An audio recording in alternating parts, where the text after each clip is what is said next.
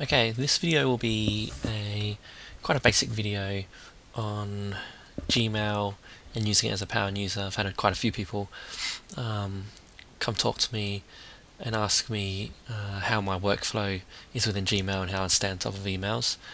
And I thought this video would be a good idea to help everyone, train everyone up, and give a few tips and tricks that I use. Okay, so firstly, with the whole workflow of emails, usually my inbox at the start of the day will appear something similar to this. A whole lot of emails, haven't really read. So the way I process them is I'll just process them and talk you through through what I'm currently doing as I'm processing them. Okay, so this email, this is an email that I'm not too interested about. It doesn't need action straight away, so I'll just archive it. And that means that I haven't deleted it, I still got it on record, but it's there if I need it, but it's out of the way, it's not in my inbox, so it doesn't need to worry me. Next I got this one, that's done. Once again, I don't need to action this email, I can just archive that away. So this is something that needs an action, so I need to download this and view this document and process it. So this may take longer than, say, a few seconds that I need to process the entire email. So what I'm going to do is I grab this label here, action required, and I pull it over. Once I've pulled it over, I archive it so it's not in my inbox anymore. And if you see up here, now it's up here in the action required inbox. This is a Gmail Labs feature, which I'll probably create another video later on explaining what Gmail Labs features I use. But yeah, that's for another video. So another video,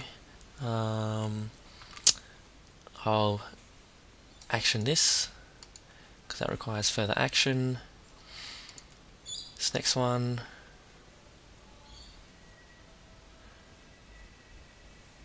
this needs my reply, which once again I'll action. So the whole point of this is just processing and running through all your emails so you know which ones are actions, which one can be archived, which ones to read later, and if certain ones can be pushed further back into the week to be processed.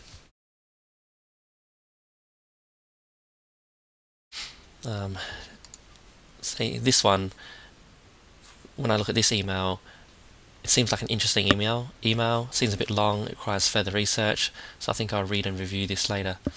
So what happens with this label is whenever I have some free time or I'm bored and want to read some interesting things, I'll just throw the read and review label on it, and then I'll be able to have all my read and review emails in one place to be processed when I have the time. So what you'll notice is a lot of these emails have not been read, and these emails have been read, just because the way I read emails, I read it on my phone, read it on my iPad. So in all these different scenarios, I read emails, but I don't necessarily get to process them at that time. Which one of the problems I previously had when I wasn't archiving emails and leaving them all in my inbox was that I'd lose track of which emails had been processed, which emails needed actions, and which emails I was waiting on. So with this system, it ensures that every single email will get processed and will be categorized correctly. I'm waiting on. So what happens here is this email, I don't need to action it, but it does involve me and it is quite important to me, and if it doesn't get actioned by someone else, then it's my problem. So what I do now is, say today is Wednesday, so I want to have an answer by, say, Friday. So Friday I want to check this to see how it's going. So what I'll do is I'll grab the Friday label, throw it on, and archive it.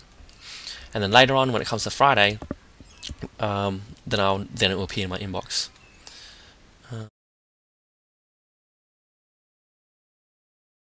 So this one hasn't been actioned yet, because I put that label action required while I was on my iPad. However, it's still my inbox, so to get it out of my inbox, I just archive it.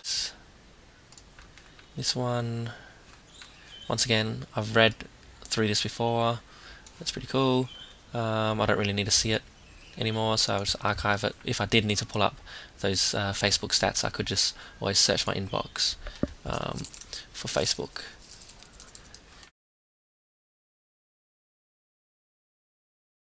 So basically what happens is now I've zero-based my inbox. So this is my inbox down here.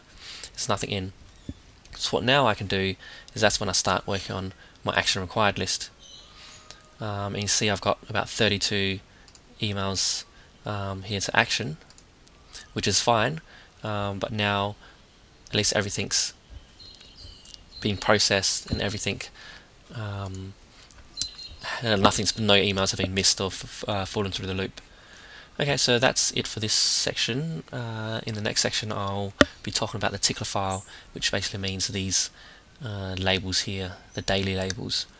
Yeah, so let me know your feedback and comment on this video to tell me what you thought of it. Alright, thank you.